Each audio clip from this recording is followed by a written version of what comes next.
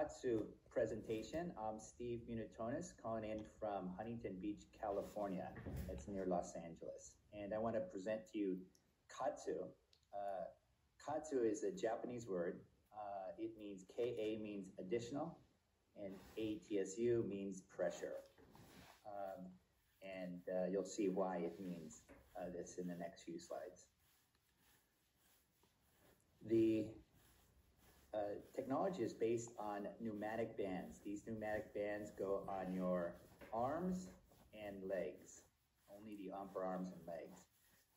These bands are not tourniquets. So while they may look like tourniquets and they may look like it's keeping the blood out of the limb, it does the exact opposite. It actually keeps the blood in the limb, and that's what we want. We want engorgement in the limb as you're running or exercising, stretching, etc. This is a close-up of the band. You'll see it's made of neoprene, and there is a small tube coming out of it. That tube is connected to a compressor box. This is our smallest unit right now. This fits in the palm of your hand, and it's called the Cycle 2.0. We also have a much larger unit. This is generally used in hospitals, university athletic departments, physical therapy clinics, etc. And the difference between the small handheld kind and the larger clinical unit is this clinical unit you see here actually provides real-time biological feedback. So we can track the person's oxygen saturation, perfusion index, pulse rate, respiratory rate, etc. And because we do a lot of work with wounded warriors, quadriplegics, paraplegics, in addition to the elite athletes, this unit is quite valuable to track every single parameter. This is actually an image, and you can see here, I've described this as KAATSU at 300 millibars mercury pressure. We don't use millibars mercury pressure simply because people got a misunderstanding, especially surgeons and physicians. When they saw us, or they heard us say that KAATSU is at 300 millibars mercury pressure, they immediately understood the KAATSU was a tourniquet, not a pneumatic band. And so we changed this to 300 SKU, where S stands for standard, K stands for KAATSU, and U stands for unit.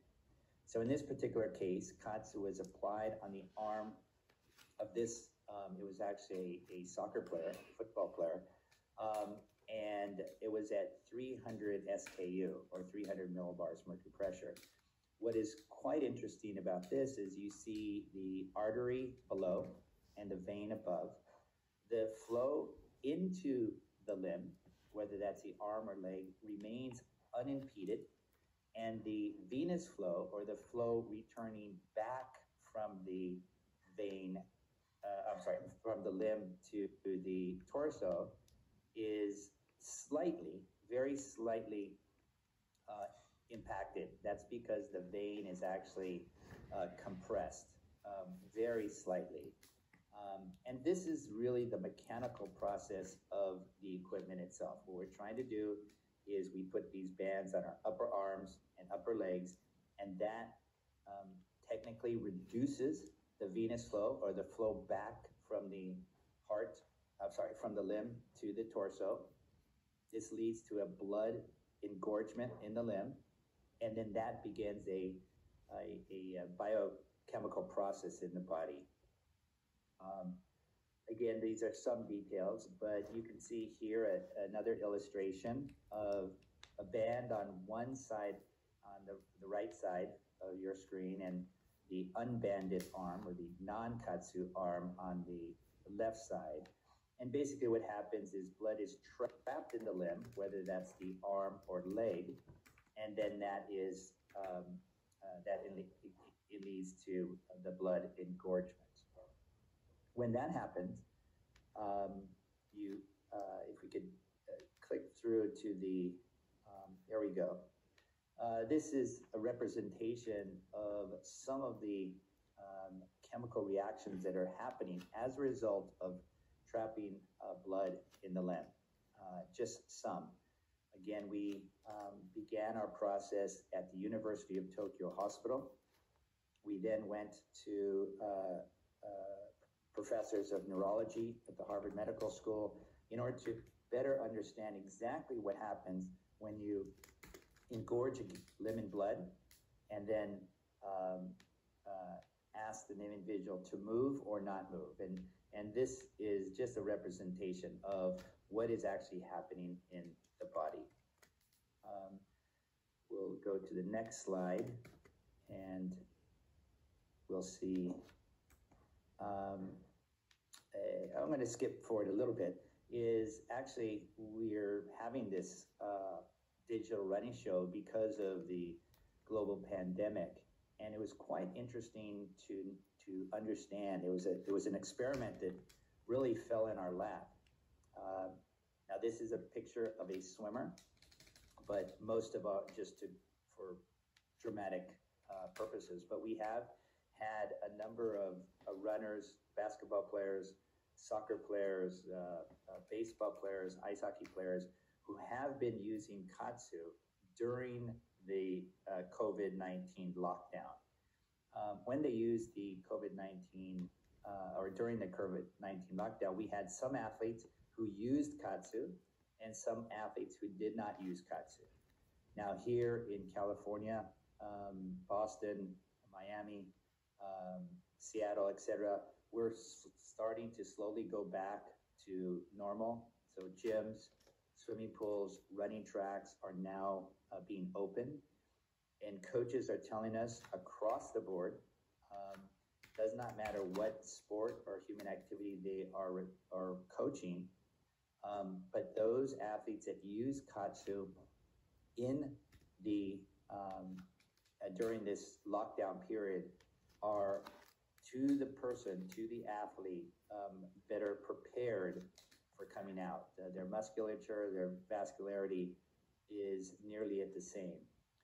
We knew this would be the case because you see here is an American special operator. So one of our special forces soldiers, very similar to SAS in Great Britain. Some of our biggest users here in the United States are the Navy SEALs and Army Rangers. Again, very similar to your British special forces. So they're extremely fit, generally young 20s, 30s men who are at the top of their game. They are training constantly. And what we did here was a 3-week program where these men did not run, they did not exercise as normal.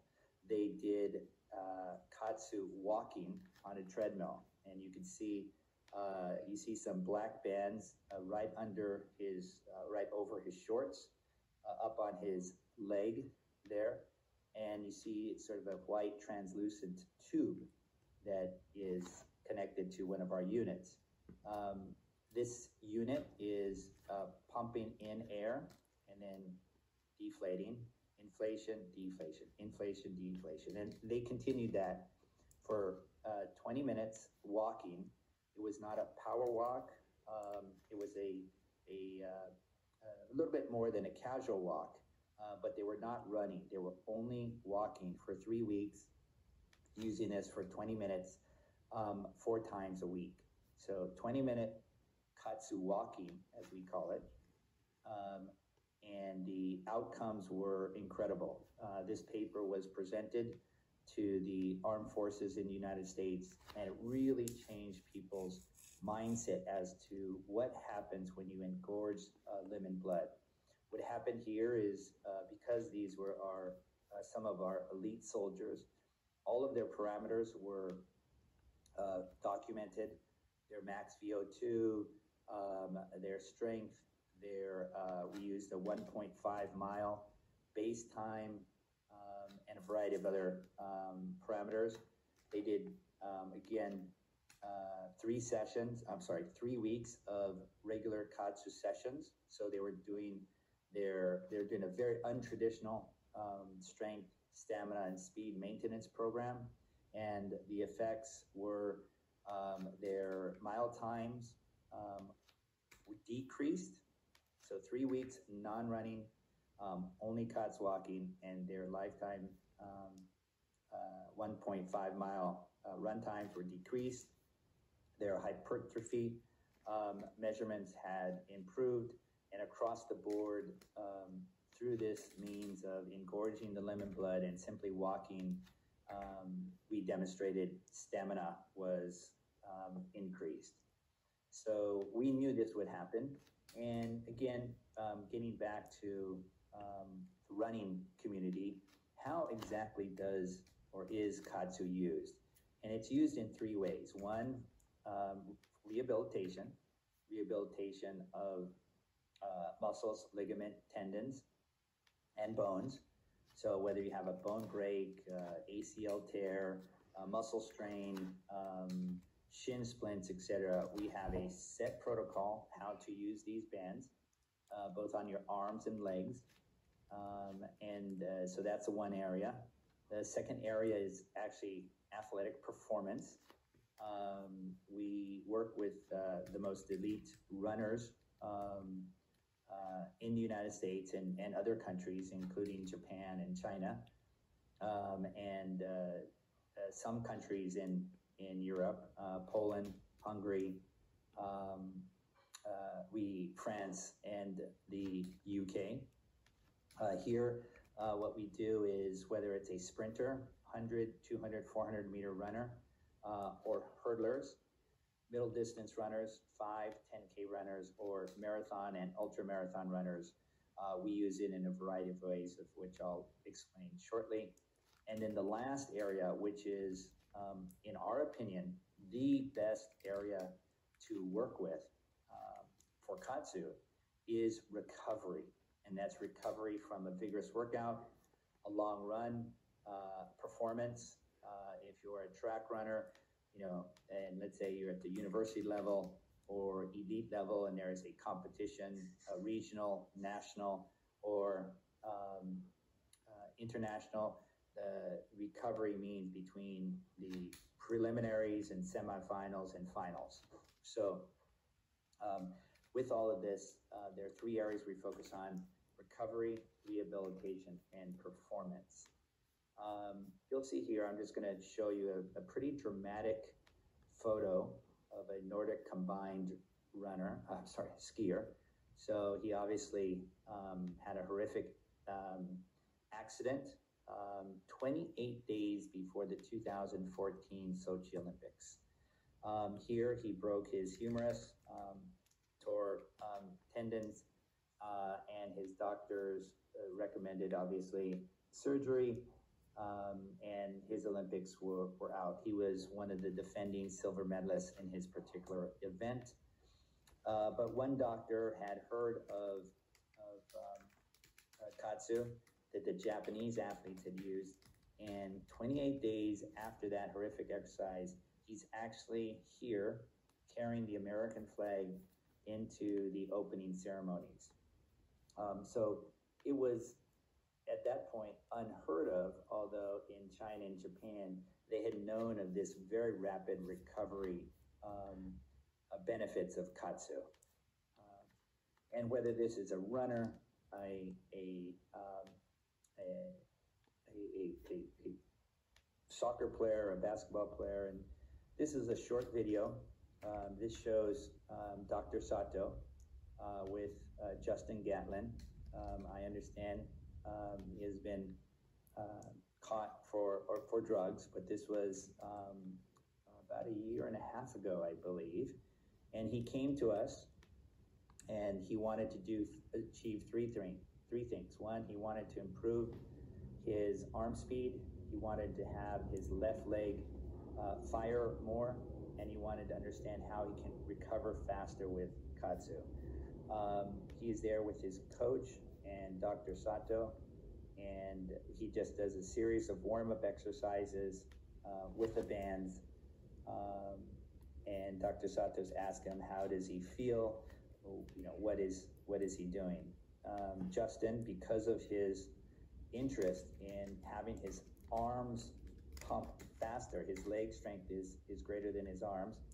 You see Dr. Sato here putting the bands on his arms. He is checking what we call capillary refill time, so you can see how fast the blood returns to Justin's palm, and this is exactly what we want. We want the limbs to be engorged in blood. These are not tourniquets, and they're not keeping blood out of the limb. So some of you may know this as a BFR, blood flow restriction. We're not restricting anything, we're actually enhancing things. In the area of performance, you can see Dr. Sato asking Justin to stand up and run like he normally would, 10 seconds. Justin is running for 9-10 seconds. That's it. And he's been asked, how does he feel? That is the type of performance training that we would do with athletes. Literally that is. So whether you're working on your starts, your turns, hurdles, what have you, we literally put on the bands, inflate them to a certain pressure, and then do KAATSU. Now at this point, a KAATSU workout is not over, because what we want to do is we want to have the athlete use KAATSU and then perform again without KAATSU.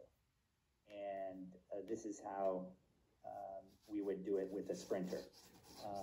You can see Dr. Sato is now explaining to the coach and him how and why. And this is a later photo where Justin and his current running group in Orlando, Florida were quite happy, and they moved on. Here, just the key point is you can use it for warm-up and recovery, so pre-workout, post-workout.